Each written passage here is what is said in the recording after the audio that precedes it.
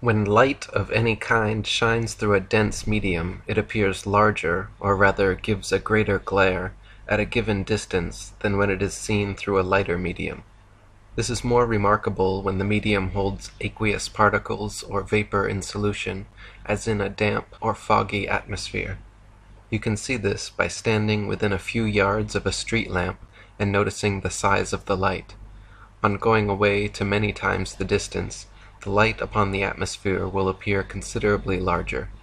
This phenomenon may be noticed to a greater or lesser degree at all times, but when the air is moist and vapory, it is more intense.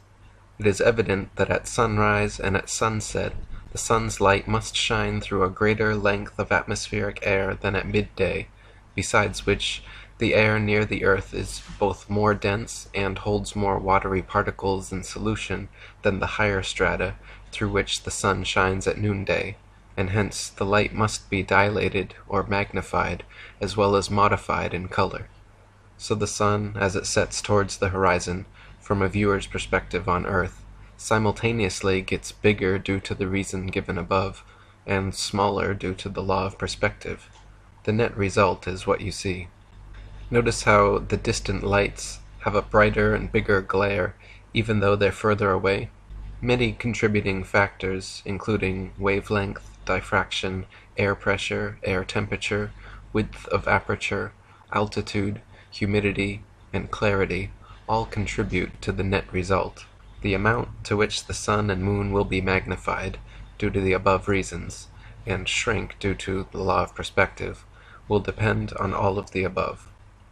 eNature.com writes, "The moon's warm color when seen at lower angles is caused by the relatively larger amount of atmosphere through which one is observing it as compared to when the moon is right overhead.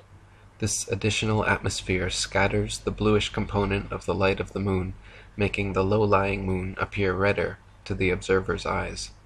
If you look later when the moon is higher above the horizon, you'll see it appears much whiter than earlier in the evening." It does change, and the changes are mostly due to the atmosphere. So I can show you a picture of the sun setting in the desert where it's very dry, and you'll see the sun shrink and shrink into a tiny, tiny pinprick before it disappears into the horizon.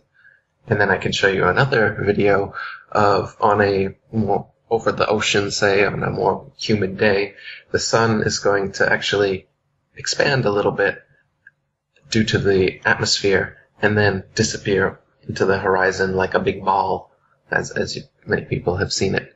But either way that it disappears, whether it disappears into a pinprick before leaving the horizon or it expands and goes down the horizon, it's simply moving away from your perspective, as we talked about. It's not actually going down, just like a row of street lamps aren't getting shorter and shorter as they get farther and farther away from you. It's just an element of perspective.